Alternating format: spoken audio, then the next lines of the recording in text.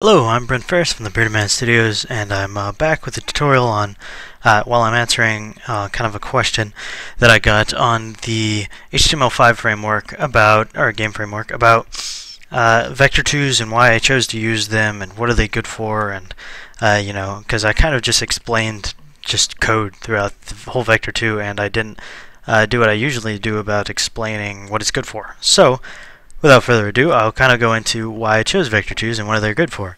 So, in kind of quick summary, the three main things that Vector2s are actually really good for is position, direction, and velocity.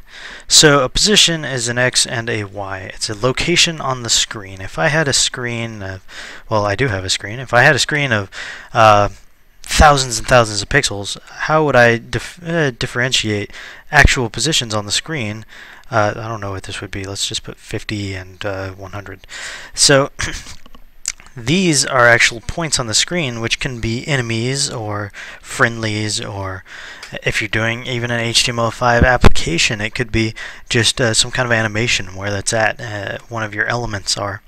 So position is actually just a location on the screen, which is great to have it inside of objects. If you know object-oriented programming, you know that managing an X and a Y for every object would be terrible. So by wrapping them up into a position, or a Vector2, we're able to cover position, direction, velocity, all those things with only one kind of class, which would be the Vector2. So that is an explanation on position. Now, what are these other two things that are fairly important? Well, let's start off with velocity. Let's say I have a velocity of 5 and 10. So every update that I go through on in my loop, my object is going to move over 5 and up 10. That looks more like 5 and 5. Let's just say over 5 and up 10. Pardon me.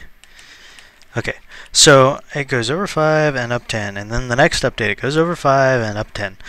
So that's basically an X and a Y, which we can use with a Vector2, which solves our problem of velocity. We can have a inside of a class, let's say I have a player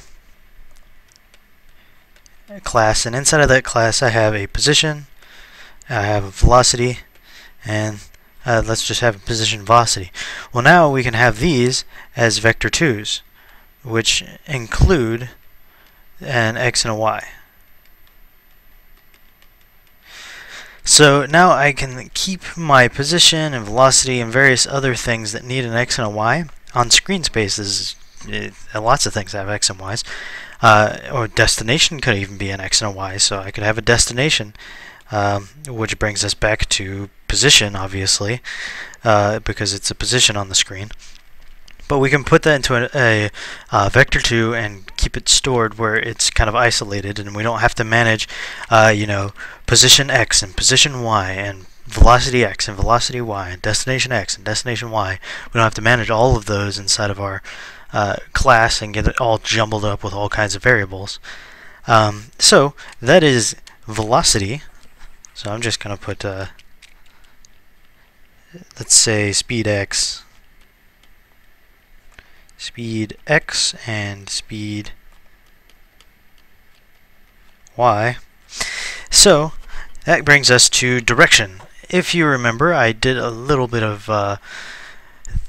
harping on the normalize function for our framework, and normalize basically when we get out a number, it's going to be somewhere between 1 or -1 and 1. 0 is inclusive. So a direction is exactly what it says. It's a direction. Say we're facing a direction, or we're looking a direction, or we're moving a direction. If I am moving, let's say my X is 0.1 and my Y is 0.9, I am moving somewhat like this. I'm not moving straight up, but I'm moving, in screen space that is actually more like this, because positive Y is down. So I'm moving slightly on the X and a large amount on the Y. Let me leave that line. So when we normalize, we get out a number between -1 and 1 that then we can apply a single float to. Let's say that we have our numbers negative. Let's keep those numbers 0.1 on the x and 0.9 on the y. What we could do is multiply these by a float. Let's say 5. Now we come up with we come up with a larger number on the x, but an even larger number on the y.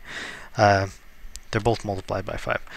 So we'll be moving just in the same exact direction as we were before, but instead of moving 0.1 on the x and 0.9 on the y, we're now moving 0.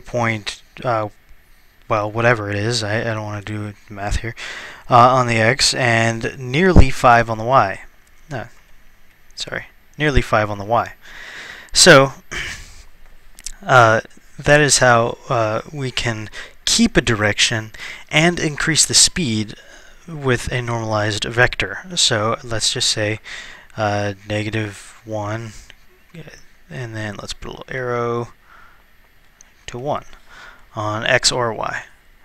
So that is basically the importance of a vector, what they can do, and they can do a lot more stuff than just these 3 things as well.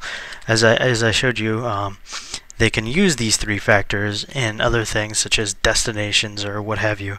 So I hope this I should probably leave it on the screen. I hope this helped out in explaining why I chose to use vector3s and kind of how cool they are and what they can be used to do.